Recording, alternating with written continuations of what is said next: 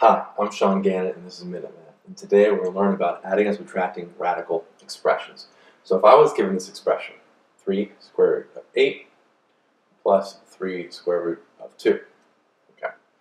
Well, I want to combine these two, but I can't until they have the same square root value. So 8 I can break down to be 4 times 2. So that's kind of the goal. See if I can get a 2 in there.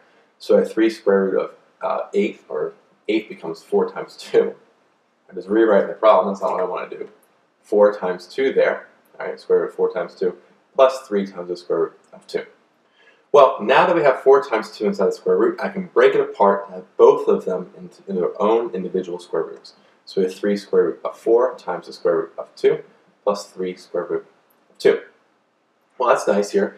Square root of 4 I know is just 2. So we have 3 times 2 times the square root of 2, plus 3 times the square root of 2.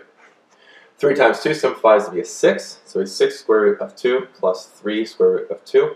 And now we have the same square root of 2 for both parts, and we have the numbers out in front, so we add those numbers together. It gives a 9, and we bring down the square root of 2, and there we go.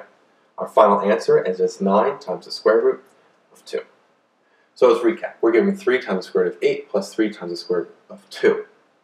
Well, I want to break these apart so they have the same square root there. So how can I make 8 to look like a 2? Well, it's 4 times 2. And then from there I can break apart, well, the square root of this multiplication could separate to two different ones, square root of 4 and the square root of 2.